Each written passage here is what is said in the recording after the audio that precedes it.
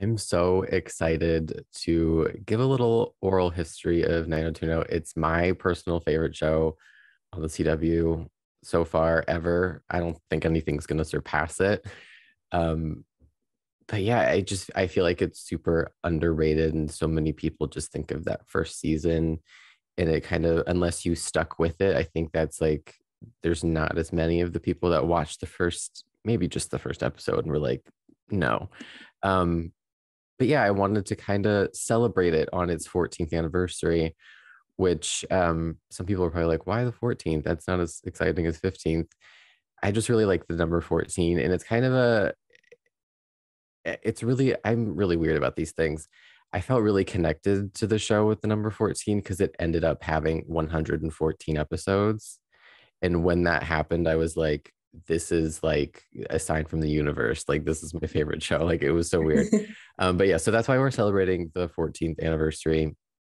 Nanotuna premiered on Tuesday, September 2nd, 2008, which is a really early premiere Mm. for this Mhm. kind of show. So yeah, it had the same premise as Beverly Hills 90210, which is a family from the Midwest moves to Beverly Hills, California, and it's all about that culture shock. And it had like the same exact setup too, with like the family dynamic where in the original it was a family of four, a mom, dad, brother, sister, and they were Brenda and Brandon were twins. This time it's Annie and Dixon, who are the same age, but Dixon was adopted by the Wilson family. Um, and the connection to the original, because this isn't just like a flat reboot or like remake, it is like it's like it is a reboot, but it's kind of a spin-off. I wouldn't call it a revival or like a sequel or anything, but Silver is a character in the new 90210, and she is the half sister of Kelly and David, who were step siblings in the original. And Kelly does show up in the reboot, played by Jenny Garth, who is an icon. Um, so yeah, she's the Silver is like the bridge between both shows, and she's now goes to West Beverly Hills High School, where her half sister is the guidance counselor, which makes sense. It's canon because Kelly had a went to college for psychology. Just throwing that out there. Got to put some credibility on Kelly's name. Some connections so she doesn't Yeah. just pop out of nowhere. Yeah, there is like an age discrepancy that I have with Silver though, because her name is Erin. They call her Erin in the original series, but we'll get into her characterization later on when we talk about the pilot. She likes to be called Silver. But when she was born in like I think season 2 or 3 of the original, which would not really make her the age that she is in the reboot. I think she would be like a year older. But I mean, like splitting hairs, it's fine. Um, okay, so further into this oral history, there were so many behind the scenes changes that I don't, unless you were really paying attention to the show, you really didn't know how there were like so many cooks in the kitchen. And to extend the metaphor, I think there were multiple kitchens. so many, so many people had like thoughts of what this show should be and how it should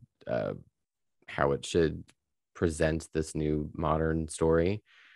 So the show was fast tracked as soon as the idea was brought to the CW. Like I want to say like it was ordered in March 2008, and for it to have aired by September is just Oh, obscene. Like that's yeah. crazy. Um so the original pilot was written by Rob Thomas, who was the creator of Veronica Mars. But before the show aired, Gabe Sachs and Jeff Judah, who had written for Freaks and Geeks, and they created the ABC teen drama Life as We Know It, they became the showrunners. So there was already like, they kept the shell of what Rob Thomas created and then just completely redeveloped what the series was like around the characters. And it was kind of, it was very in line with the how the original was in the beginning, because the original series, I think some fans like to think that it was they when they think of the show, they think of the high school seasons, which is only the 3 seasons of that original show because it was 10 years. But in the beginning, it was like there were really, it was issues based, and there were family stories, because it was about the Walsh family, and they were trying to do that again with the Wilsons. But it was, of course, edgy, and you had to be in 2008. You had to be a little bit edgy and like Yeah. do some things that you can get away with on the CW. Um, but it was still really close to the original and didn't really have its own identity. It was just, I say the season one was a mess. I have a deep love for it, obviously. But for the most part, it was just the characters a little bit 2D, and it was really plot driven. Like the characters were reacting to things that were thrown in their path rather than like really developing in any sort of meaningful way. But that all kind of changed when in like the back half, I want to say that maybe the last quarter of season one, Rebecca Kirshner, at the time her name was Rebecca Sinclair, she stepped in as the new showrunner, I think, and like, I don't know what episode she started in season one, but she came in season one and sort of like was starting to do some like spring cleaning, and like she brought in Naomi's sister, and like she started to like really mix it up and make it more of what it would later become. But she became the showrunner for seasons 2 and 3, and she had previously worked on Freaks and Geeks as well, and also Buffy and Gilmore Girls, so like we can trust her. Oh, yeah. um but yeah, she retooled the entire show. Like she overhauled it. She changed the look. She changed even like the font of the opening, like the credits when it says the cast name. Like she changed the complete style of it. Like she hired new writers. She built new sets. She like completely changed everything, and she saved the show. And unfortunately, I think too many people who were turned off by season one didn't get to see what the show would become, which is so unfortunate because seasons 2 and 3 were like must watch CW television. But I think the best things that she did was she ditched the Peach Pit, because what they did to, I'm going to be real right now, what they did to the Peach Pit and the reboot was really a travesty. In the original, it was like this cute like 50s themed diner. It was like a throwback retro thing. That's where they hung out, and they turned it into this like cutesy like cafe. It was just too much. I did not like it. No. Yeah, so she ditched that, and she brought in the Beach Club, which was a staple in the original for seasons 2 and 3 in the summer season. So they didn't really hang out there, but they did for the rest of seasons 2 and 3, at least. That was like one of the main sets and one of the main locations. And there was much more like on location scenes, like outside, which gave it a better sense of place. Whereas there were, maybe this is for like security reasons in season one, because there was a lot of media attention. Like when you're making a new 90210, like the paparazzi is gonna be on the set. So there was a lot of like just sets, and it looked really fake in season one. But like they got to go to the beach, and they got to like they changed the school exterior set. It was no longer, I think they used the school from the original series in season one, but in season two they used the school that was used in the OC, which was, I think it's a college in somewhere in California. It's really pretty.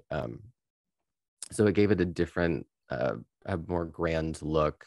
And there's also a new opening title sequence, which is, I remember hearing about this. This is just an aside. This is a memory. I didn't get to watch the season 2 premiere live because I don't remember what I was doing, but I had to go to something after school.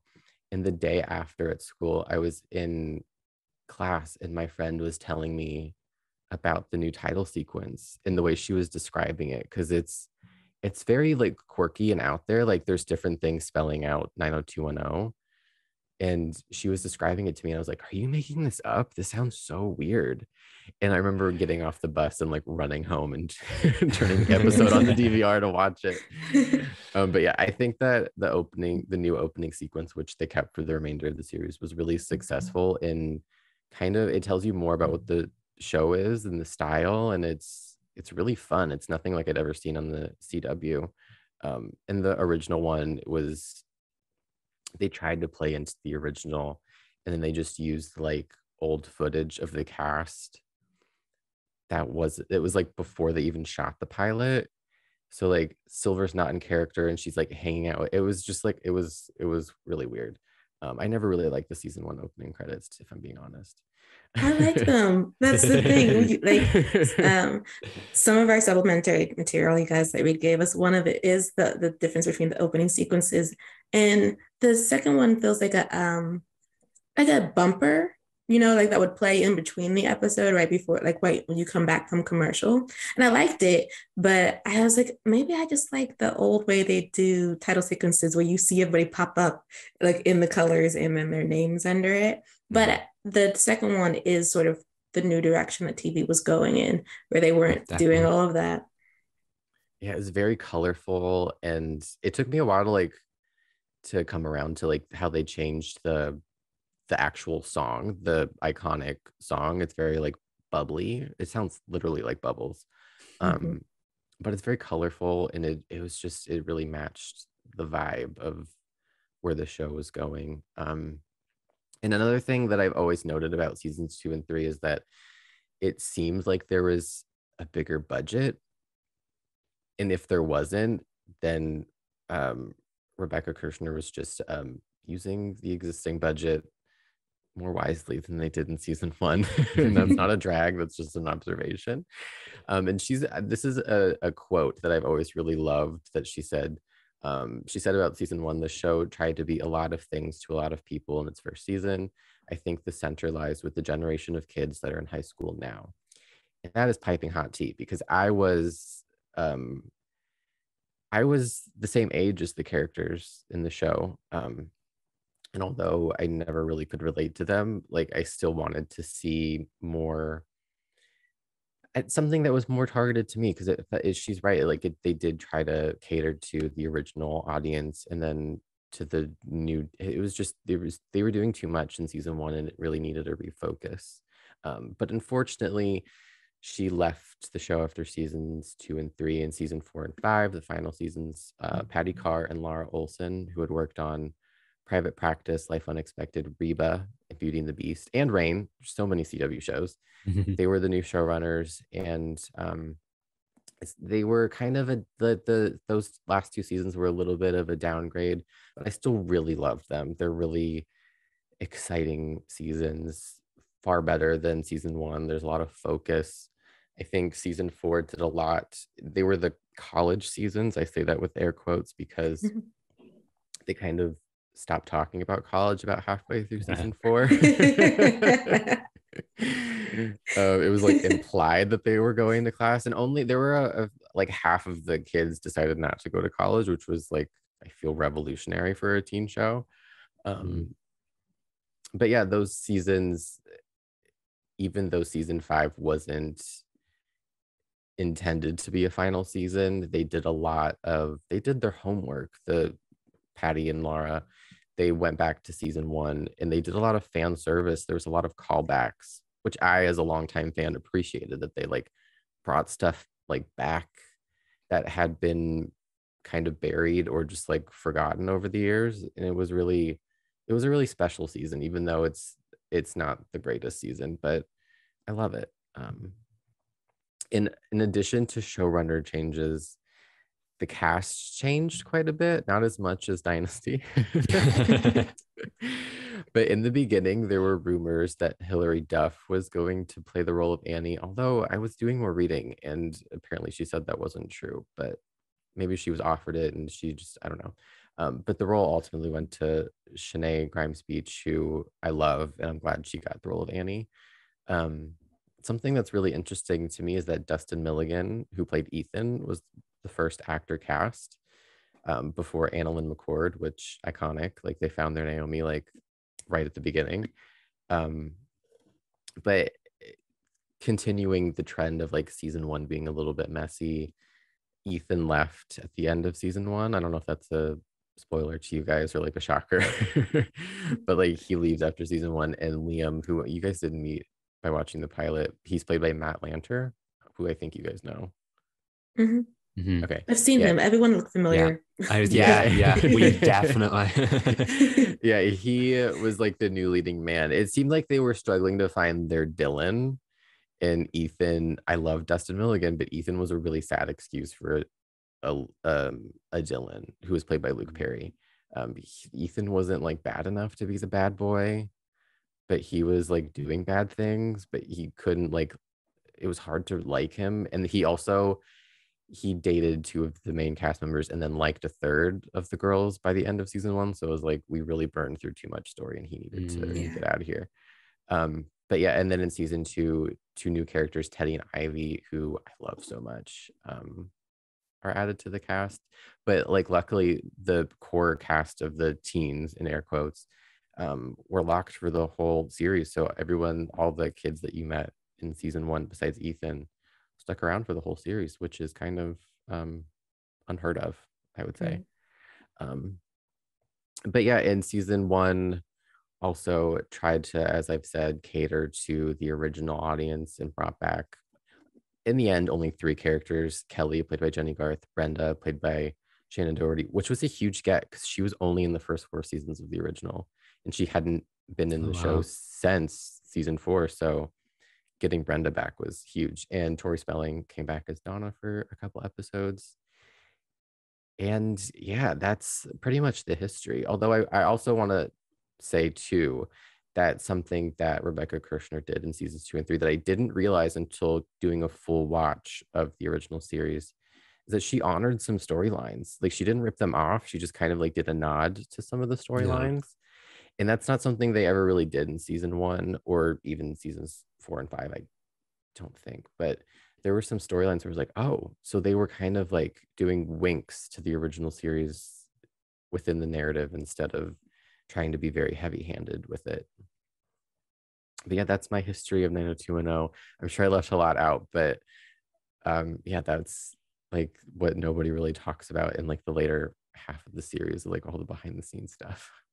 That's really cool though, because like with Rebecca coming in, it feels like in the interview, she's like, I have like 3 binders, 2 mood boards, and a vision for the future. Give me the show and I will give you a wonderful product that stands on its own. Yeah, she came in with a vision where I felt like there wasn't really a vision besides like, let's get 90210 back on TV. And everyone kind of like scrambled. And I mean, that's a huge task to undertake for any producer. So like my hat is off to Rob Thomas and the Gabe Sachs and Jeff Judah, because that's a huge undertaking. I can't even imagine like the network notes they were getting, the studio notes they were getting, like everything. Like I can't even imagine. And like for her to come in and just be like, I can help steer the ship in the right direction. I've always like, even at the time, I remember like really idolizing her because I was like, you saved my show and made it something even greater.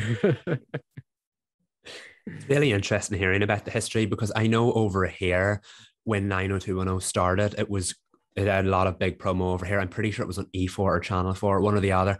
And then I knew about its reputation, that it wasn't exactly what people were expecting and that it was considered lackluster and a lot of people would have considered it a flop. I didn't know that it went on and actually got better afterwards. It was only recently I found out that it did run for 5 years and I was like, how is that a flop if it ran for 5 years? Did you hear from me?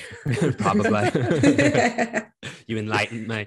But yeah, and that's actually pretty impressive, and it does say a lot to the showrunners that took over afterwards that they managed to turn it into something that stood the test of time. I do think like it does sound a bit like Batwoman, and then it got better after season 1, but because of the sins of season 1, not as many people were watching as they should have been. So history may not be kind to it, but I'm glad that it turned into the show you wanted it to be, and I'm glad that it lasted that long, because 5 seasons is nothing to be sneezed at. And then I wonder if the water got poisoned because people who went in with certain expectations didn't get what they wanted.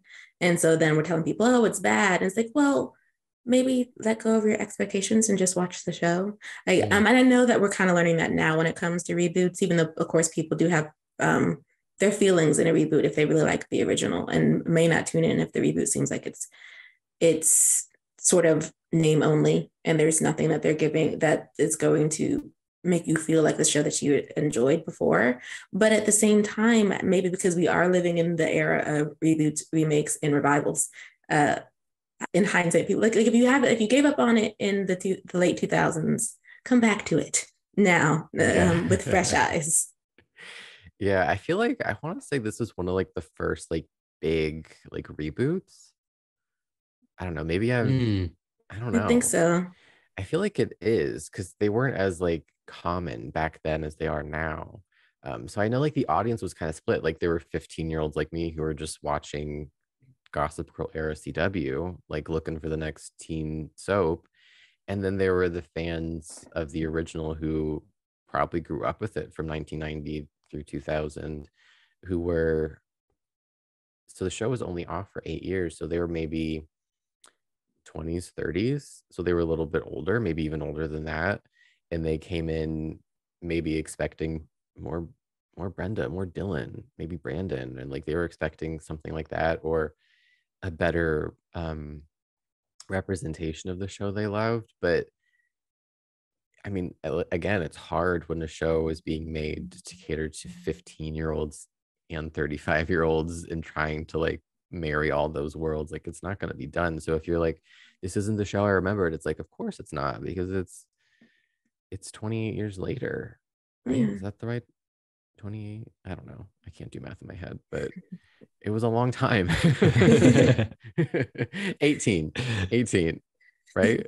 I don't know. 1990, 2008. 19, yes, 18. 19, yeah. 18.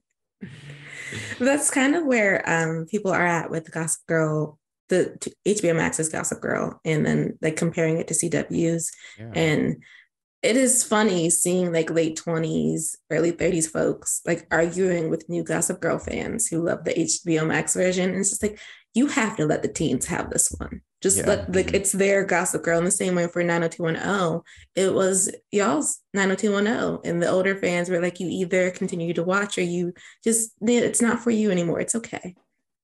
Just tune into what it gave you. It's always so funny to me when I see commentary that's like, this is nothing like what my version was like. And it's like, well, you have your version already. Mm-hmm. And no one's taking that from you. Nothing that happens in a reboot can hurt you. True, but do buy the DVDs if they're available, y'all. Like we are living in the era where things are getting pulled off of streaming. If you do not have the box set, go get the box set. If it has thankfully, I do. Like that was my annual treat to myself when the show was airing. Is like every time the DVDs of 90210 come out, I'd go to Target the day of and buy them. Nice. I miss that era. No, but I totally get where you're coming from, because I know that the iconic Crystal versus Alexis fight from Dynasty season 1 was a recreation of the actual Crystal and Alexis fight in the original Dynasty. And all you have to do is look at the comments on the YouTube video to say, this is not the show I watched. This is horrible. Why is this so over dramatic? And like, it's two completely different generations watching two completely different shows. You know what I mean? I love how they're calling one soap over dramatic compared to another soap.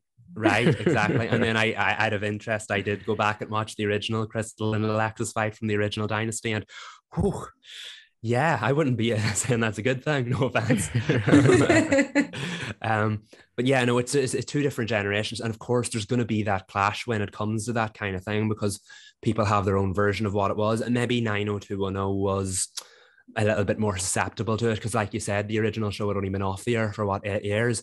So of course those fans were going to go, after they'd left their show for what they thought was the end, come back to it and then be surprised by maybe what they got. Whereas then the young ones tuning in would be like, why is there so much family drama? I don't know, from what they were expecting to be like a teen soap. So I just think it deserved a little bit of like a grace period while it figured out what it needed to be, because if we've all seen the pilot now, it did kind of need some time to figure out what it wanted to be. A great pivot into our pilot discussion. Yes. Indeed. So I'm thoughts, prayers. I liked it. It was actually refreshing, having like grown up in an era where we started with normal problems in teen dramas to then like transition into the problems are at an 11 and they sometimes involve supernatural situations. It was nice tuning into a pilot where like the biggest things happening was plagiarism and like a love child. Thing. Yes, and a love child. It was like, it's very like low stakes for the teens. I really, really enjoyed that. Yeah, no, I would agree with that. And I watching it back, it's it's really interesting hearing some of the things you said, Reed, because I had some similar thoughts while watching it. But I will start with exactly how Sabrina started and say I really enjoyed it. It was a lot of fun, and it really took me back to that era of television. I think in 2008, it's a lot of people would have said, why is this trying to be that? And why is this trying to be that? But I will say I watched that and it reminded me of that kind of era of TV, even though maybe it was a little lost for its time. Looking back now, it definitely reeks of that kind of like late 2000s kind of television. It was a lot of fun. And yes, it was low stakes, but like we said a few weeks ago, the reason those teen dramas work so well is because yes, it's low stakes. So we're not dealing with supernatural entities or whatever, but they're very high stakes to the teenagers in question and the characters in question. So it felt like you were watching their story, and you did end up rooting for them in the end. I really liked it, and I do have some notes that we will get into it, but I did want to lead with I really really liked it. My heart is so full so far. Like I know like it's a very a flawed show, but like that's any show, and it's a flawed pilot, but this episode is such a time capsule to me because every single song in this episode I downloaded on iTunes. 15-year-old me was like downloading them on iTunes and listening to them. That Adele song cue at the birthday party, which I'm sure we'll get to a discussion about that scene. That's when I discovered Adele, and like my life changed. Like that Chasing Pavements moment was incredible.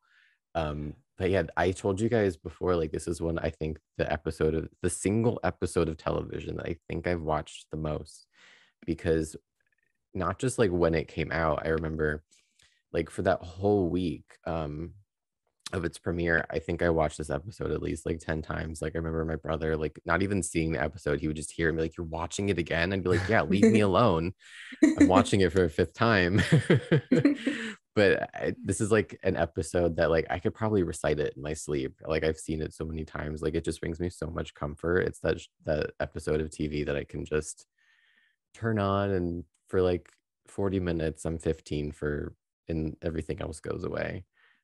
But yeah, it is kind of all over the place. But I just like it was nothing like what I was experiencing in high school. And I think that's another thing that I really appreciated too. Yeah, it's fun. It's a lot of fun. And the song cues were amazing. Though I will say, if you watch it on twtv.com, you will not get the song cues that Reed is talking about. Oh no, you didn't get the Adele moment? Yeah, no. That's another reason why it reminds me of shows from that era, because the home media versions always had different songs than the ones that are on TV. That's so heartbreaking. Sent me the original. I want it now. And the Coldplay opening, so I had the subtitles on, and it had that Coldplay song that Viva La Vida.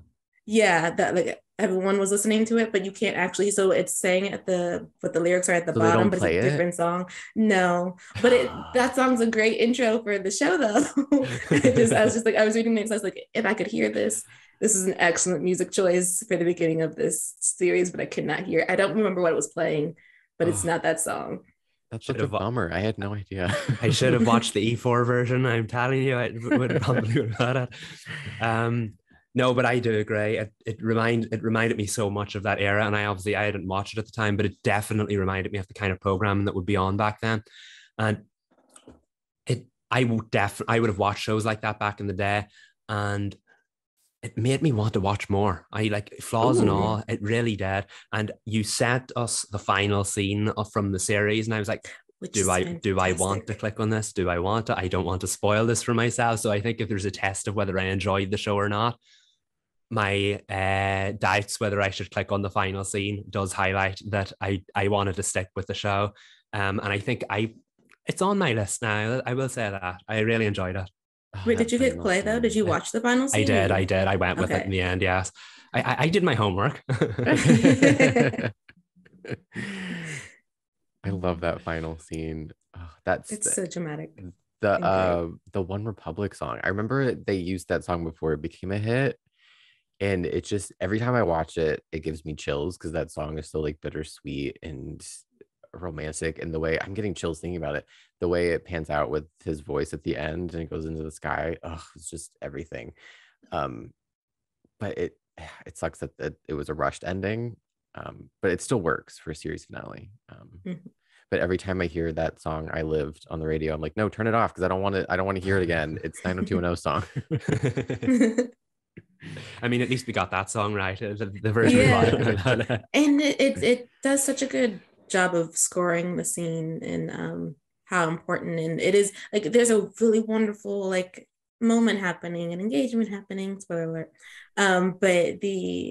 But like it's, you also know it's the end of the show, so you feel Mhm. like I haven't even watched the series like that, and I'm sitting here like I'm on the tarmac with them, and I don't want to say goodbye.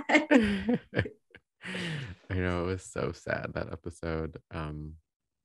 Did you guys notice in the pilot a certain someone makes a cameo Yes. Yes. And in a not the way I thought. Yeah. yeah, that scene is scandalous. We don't have to go into that, but it was Meghan Markle. Right. Yeah. Yes. And I was like, hey, Megan. Like, I'm assuming I'm not gonna see you again, but hey. Yeah, I don't think she pops up again in season one. But yeah, she definitely left a lasting impression on the show. Right. I was surprised that for all of like the 30 seconds she was on screen, her actual name was on the opening guest credits. Usually they would leave someone for like for Yeah. the closing guest credits. And I was like, is she coming back? And then I was disappointed that she didn't show up again. I know that I don't know if you saw in the credits, and I watched it again with you guys, so that's like another watch in my long line of watching this episode. The credits said like part one, part two, because the series premiere aired with a two-parter with episode one and episode two, but you don't really need to watch episode two to like get, like, it's not really a two-parter. It's Mhm. they just aired two episodes. Mhm. But I can't remember if she pops up in episode two, which would make sense if she had her name in the credits, but I don't know. You're right. That is weird that she's in the credits. Hmm. But it's a cameo that everyone talks about. I didn't know she was in it, so I'll say that. No, that was a surprise. Glad I Yeah. didn't spoil it for you guys. Yeah, that was. I was like, I wonder when I saw that line and I saw like the cameo, and I was like, oh, I wonder who it's gonna be. I did not think it was gonna be her, and I did not realize it was gonna be in that way. But it set up this storyline about Ethan and Annie seeing something she wasn't meant to rather well. Mhm.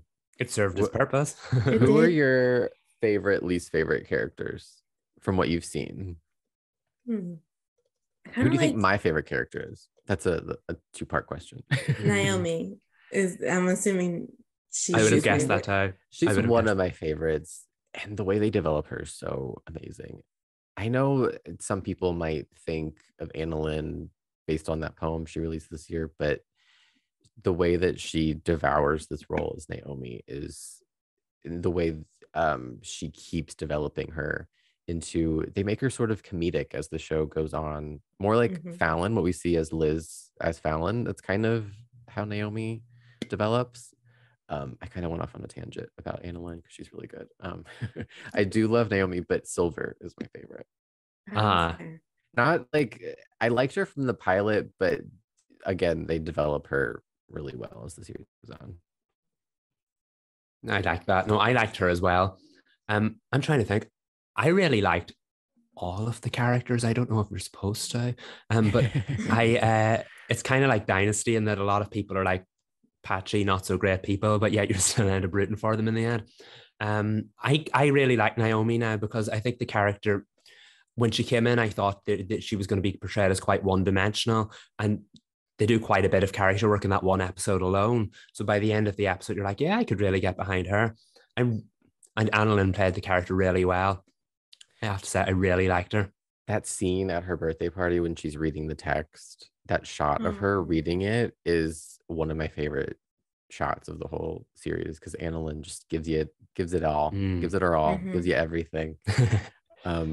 Another fun tidbit that I want to share with you guys is sort of like a dorky like TV thing, is that when season two opens, there's quite a contrast.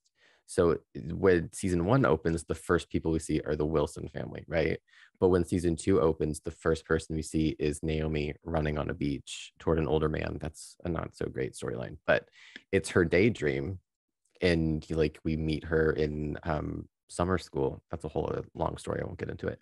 But they consciously shift the perspective from Annie to Naomi, which I think was, no shade to Shanae because she's amazing, a really wise choice, because Naomi ended up being the stronger character compared to Annie. So they really put her in the forefront, and she was kind of like the de facto lead moving forward of the show. So I think that's really interesting. Like, I don't think we see Annie in the season 2 premiere. I wish I would have made you guys watch that episode, but I didn't want to give you too much homework. We don't see her until like maybe like 5 minutes into the episode, which is like, looking back, I'm like, oh, they were really intentional with that shift from the get-go. They were, and I can see that even coming from like the pilot. Not that I didn't like Annie, but she is sort of a character who she's like wide-eyed and she's coming to this new world and she's not as fast-paced as them.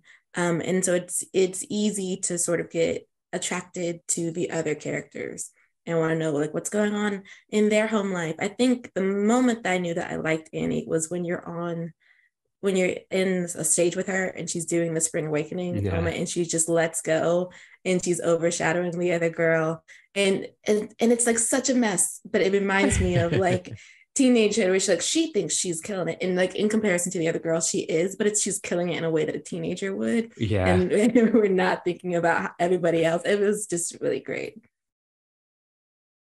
Before we move on from 90210, I have to ask Sabrina, who were you shipping, if anyone? I didn't ship anyone. I got vibes though that I wasn't sure about. First off, and this isn't about ships, my favorite dynamic is Annie and Dixon. I love them as siblings.